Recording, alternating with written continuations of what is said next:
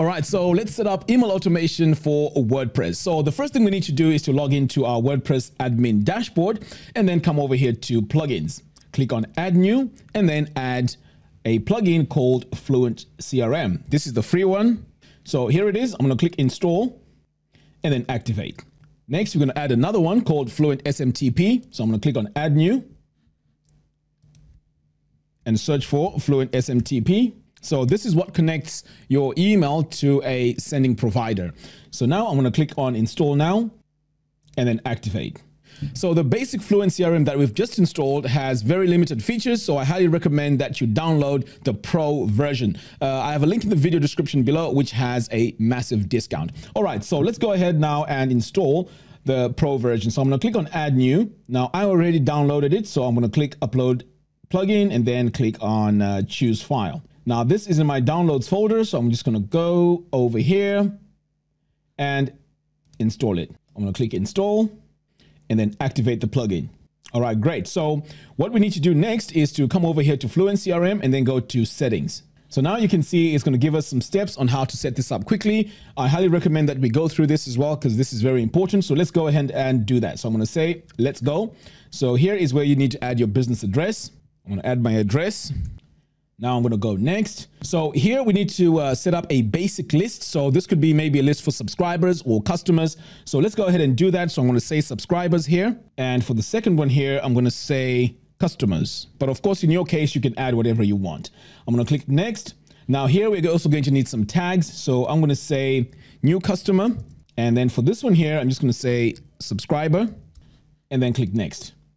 So basically everything now has been installed. So we're good to go. Now here we're being asked to install Fluent Forms. I highly recommend you do that as well because this could help with collecting your leads to build your mailing list. So let's go ahead and click on complete installation. Great. So right now we do not have any contacts to import, but if you have any contacts, you can import them by clicking here. But now we're just going to go straight to our CRM. So over here on the right, you're going to notice that we have a few things here crossed out. So here you can see we have created a tag. So you may want to go through this as well, just to make sure that you've checked all these.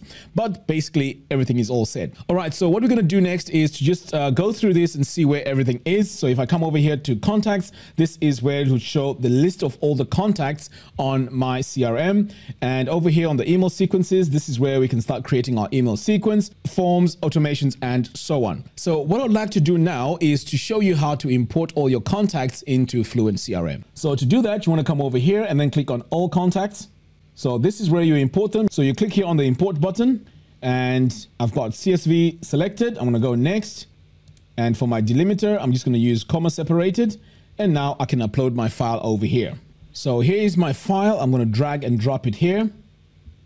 So all I have to do now is to match my first name and my email, and that's all I need to do. And then all the way down here, I'm just going to make sure that my status here is set to subscribed. And then I'm just going to click on confirm import. So now all my contacts are going to be downloaded onto my CRM. And here you can see there's 423. Okay, great. So now if you want to filter all your contacts, you can just click here on the drop down. So you can choose by customers or subscribers, or you can also come over here to the advanced where you can specifically go to whatever applies to you. So let's say you have an online shop. So all your WooCommerce customers are going to be shown here as well as their purchases. So you can choose whatever it is that you want to show over here.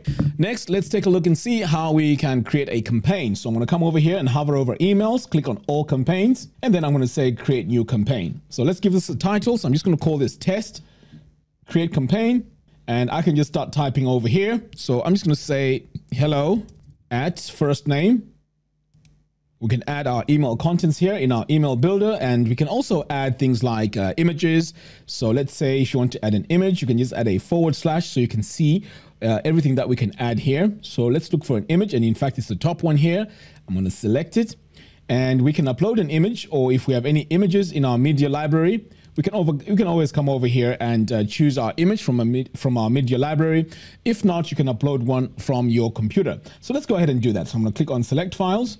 So I'm going to go with this image here. I'm going to click on select. And now my image has been added onto my email. Now I can further add more items here. And let's say, for example, I need to add a button. I'm going to add / and search for my button. And here it is. Select that. And I can add my button text by saying, click here, for example. And if I click on this button, I can also add my URL in here. So I'm just going to add a blank one, just like that, and then just save. So the email builder is really cool. If you've used the Gutenberg blocks, you'll find this very, very easy to use. So once you've added all your email contents, we also have templates here on the top. So you can choose to go maybe with this template here, or maybe even this one. So it just depends what you want to go with, but everything here is available for you. So usually I just go with this simple basic one here. Now I can just click on continue, add your email subject, and then you can click here on continue to next step. Now you can choose who needs to see this email. So by default, you send the emails to everyone, but you can also specify where you want these emails to go. So let's say they were separated by tags. You can specifically send this email to, let's say, for example, a specific subscriber, or it can be to a new customer. So if we had, say, new customers here, they would show up and this will filter the new customers and we can send them, and the number will be shown here on the bottom. We can also go to the advanced filter, and if you had other programs installed on your website like LearnDash or WooCommerce, you can really drill in and say, for example, send email based on only people that subscribed for a specific course. So that's also how this could work. All right, so now that we are not adding any filters here, if you're ready, you can just go on now to the next step and just click on here. And now this is processing all our emails. So our email now is ready to be sent. But what's really cool here is we can also scroll down here to the bottom, send them right away, or we can schedule them by coming over here. You can select a specific date. So let's say you want to send this, say, in a couple of days, maybe on the 23rd. You can hit OK, and then you can hit schedule this campaign. And now this has been scheduled. So as soon as the date comes, it's going to send all these emails, and pretty much we are good to go. Now let's take a look at automations. This is one of my favorite. So over here on automations, we can add our automations based on so many triggers. So if I click here on this plus button, we can say, okay, we want our automation to start based on, let's say, a tag applied. And then we're going to say new customer, or let's say new subscriber. I'm going to hit continue. So here we can choose our tag and we're going to say subscriber. So as soon as someone subscribes to our mailing list, they are going to be added on to this automation. So now we have new subscriber. So over here, we can add several conditions. So the first option here is to go for a single action. So if I say add action, we have all these options. So we could say, okay, let's wait a day. So I'm just going to add my day here, save. And then for the next step, we can add another action. And this time, let's say you want to send a custom email. You can do that by coming over here. You can also send an email sequence. You can cancel automations. There's a lot you can do here. So let's say we want to add a basic email here.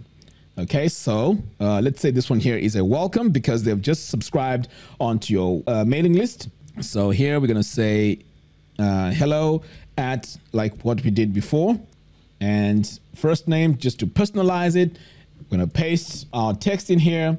And then click on save settings. So that's the email that's going to be sent.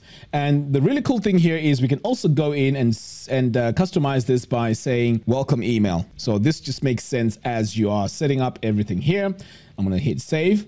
So now you can see this is the welcome email. We also have conditional actions. So if I click here, I could say, okay, check condition. And this condition could be based on, so many parameters. So let's say if I click on add, I could say, I want to send this based on whether the person is from a certain segment. And I want to come over here to tags.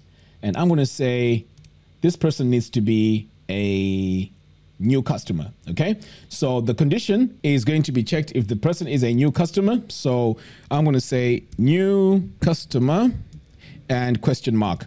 So this is what really makes sense to me. Now I'm going to hit save settings. So now you can see that whatever is going to happen here is going to be based on whether the person is a new customer. So if it's a new customer, I could say, okay, maybe write an email here, add an email, which gives them a different offer.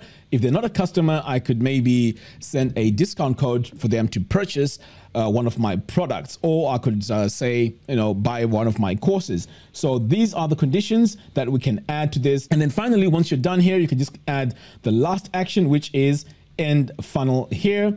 And then I'm just going to hit save settings, and pretty much our funnel is complete. Now, what's really cool here is you can also see stats. So if you click here, you can really see where people are dropping off along the whole funnel. And then finally, you can just activate this. So once this is activated, you can really see all the stats as this is happening in real time. Now, finally, you need to connect FluentCRM for this to be able to send emails out. And this is where we need to add our Fluent SMTP. So to do that, you want to come over here to settings, and then all the way down here, there is your SMTP service settings. Just click on that, configure Fluent SMTP. And this is where you have all these options that we can choose. So let's say you want to go with SendGrid. You can just click over here, add your from email. So this should also match with what you have over here from SendGrid. So this is a very, really cool email sending or delivery system. I really like this. It's very inexpensive, but you can also use something like Amazon SES. But this one here is very, very easy to set up. So if you come over here to your plans and pricing, if you're just starting off, you can send 100 emails per day for free forever. And you don't even need a credit card to set this all up. So once you've set it all up, you can just come over here, add your from email address, your from name, and then over here, all you need is your API key. So once you paste your API key and save connections, your emails now are ready to be sent. So this is how basically you get started with Fluent CRM to start sending emails on your WordPress website. Now, like I said, I have a discount for Fluent CRM in the video description below. Check it out and get started with sending professional emails with Fluent CRM. See you guys in the next one. Take care. Want to save time designing websites? Download my free SiteMaker Divi template. It has a header, footer, a 404 page, and also buttons, text, headings, all pre-designed for you, giving you a professional working website right from the get-go. It is very easy to customize. It's 100% free. Link to that in the video description below. And if you haven't bought Divi yet, get 10% off when you use my link in the video description below.